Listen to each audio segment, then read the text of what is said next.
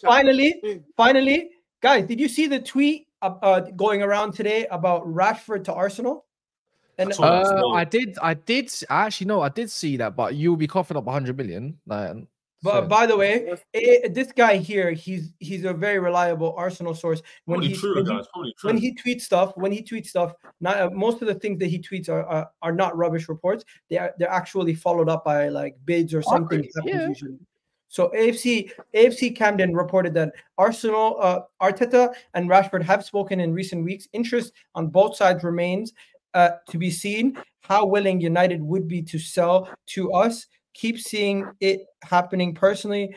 Can't see it happening personally, but I would absolutely love him at Arsenal.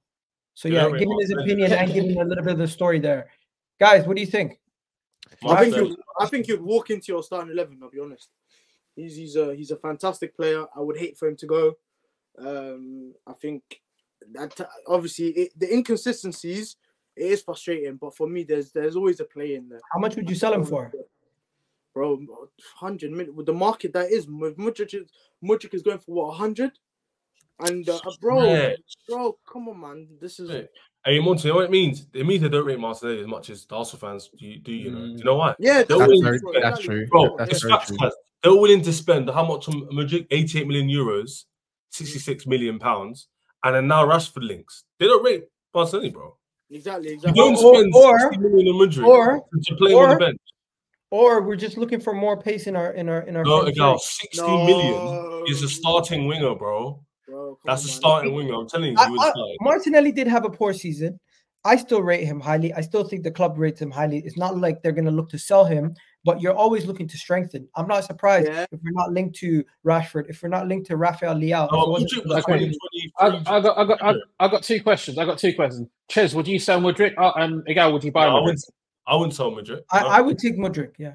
See? I rate him. I rate Mudryk. If we get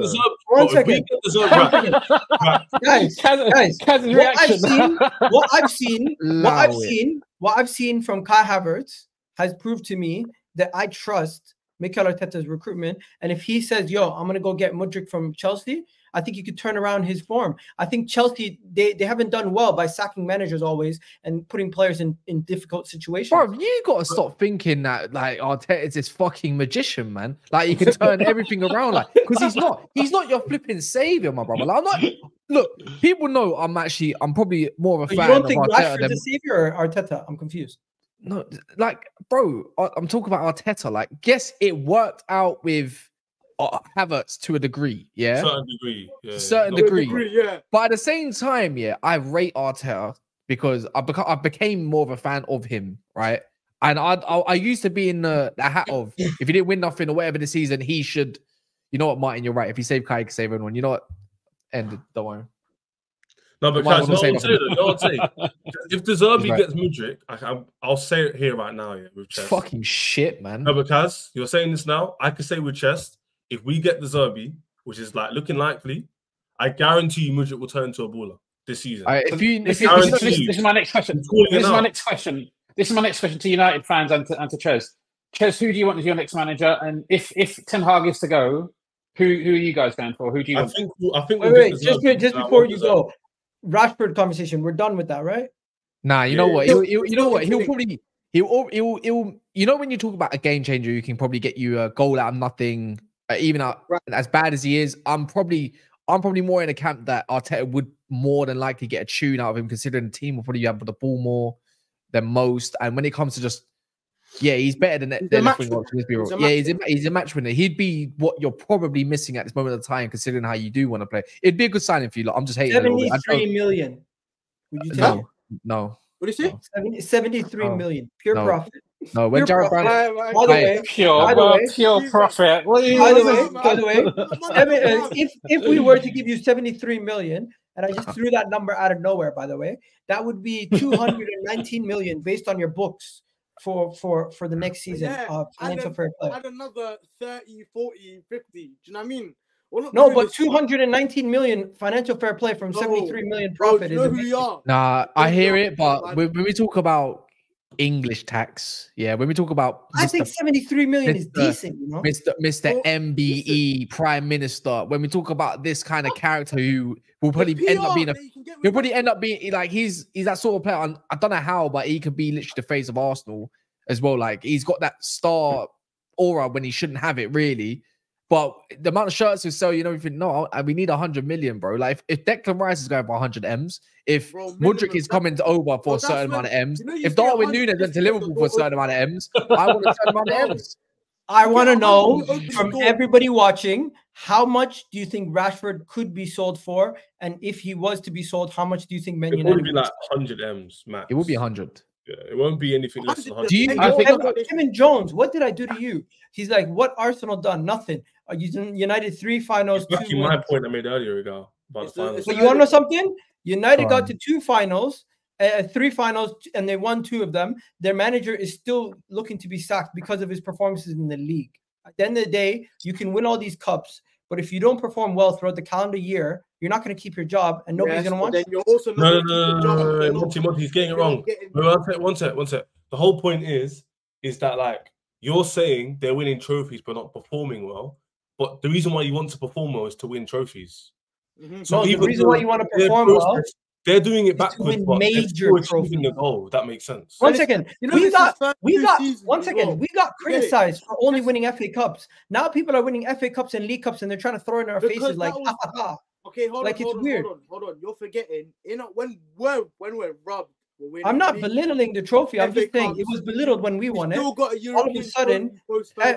of a sudden, everyone has different energy. No. You see, Arsenal, when you're only winning FA Cups, you're like, come on, where's the variety? Like, for example, in Europe, still struggling massively. In other domestic competitions, you know, yes, you'll throw away the League Cup, but should you really? No. Do you know what I mean? But doesn't that contradict your point? No, but I'm saying with Ten Hag, his first 2 seasons at United, he's won trophies. Whereas with Arteta, it's in reverse. You know, your team is a lot better than us. You should be competing. When he was in the Europa League was it last year? Yeah, it was last season. It should be competing, bro. Let's be honest, man. You want to know something? I'm content with this. I get it. You can sit here. You've won 2 trophies, not belittling them at all. But where my club is at, I'm okay with it at this moment in time. So, guys, because you know you're the same fan base that was getting onto Tottenham when they were challenging, and then when you guys were the reason being, Tottenham haven't won anything for nearly 3 decades.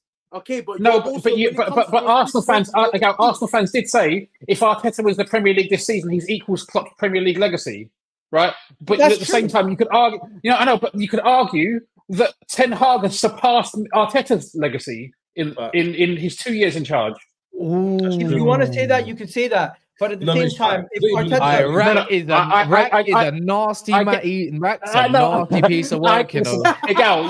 Egal, you know, I tend to agree. I tend to agree with what you're saying. This is more about the Arsenal fan base in general than you specifically. Listen, I think you are on the right path. I've never seen the Liverpool fan base attack Arsenal as much as I've seen after we lost the league. Everyone was piling on. I seen. Did you guys see Expressions and KG made a whole R&B album? That was a banger. That was true. I'm not gonna lie, that song was stuck in my head. It's a cold song. It was stuck in my head. I listened to the whole song. Walking Malteser. Bro, imagine I'm taking my son to the farm and I'm hearing in my head, stealing, winning shit. Wallah, it scarred me. Anyways, let's continue. Guys, people are saying 50 million, 130, 100 million, 70 like 100 plus like million, 50 million euros. You're bantering. So Rashford is about to turn 27, yeah? He turns 27 in October. Yeah. I think 80-85 million might be worth considering.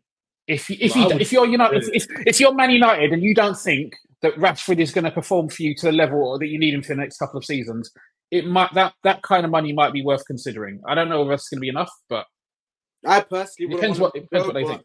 If that's the situation, then I can't. You know what it is, Monty? Because of his contract price, his contract length, his age. I think he's priced himself out of a deal. I don't think no one's actually going to spend that much money. Bro, He's done a Harry Kane. He's done a Harry Kane. It's the same situation because he's on so much money, so much hype. Like Kaz said, MBE, all that English tax, Mandem tax. he's going to go for at least 90, 100. So it's peak. No one's going to pay that money.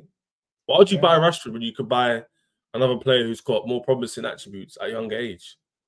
Facts. Yeah, but then it goes to Arsenal. Like Ches, for example, you look at Arsenal, you know they need that match winner, that game-defining player. And when you really look, I'd rather spend that money on Isak.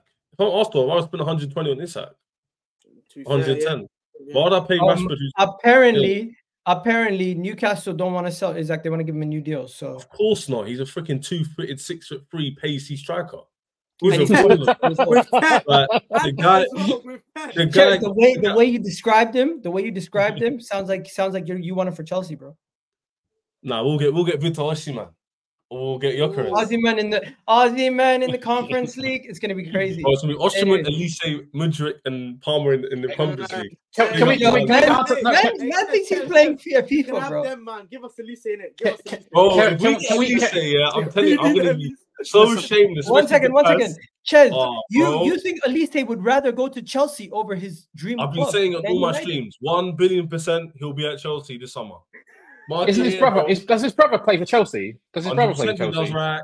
100% he does. No, but bro, he's a Man United fan. Elise is a Man United fan.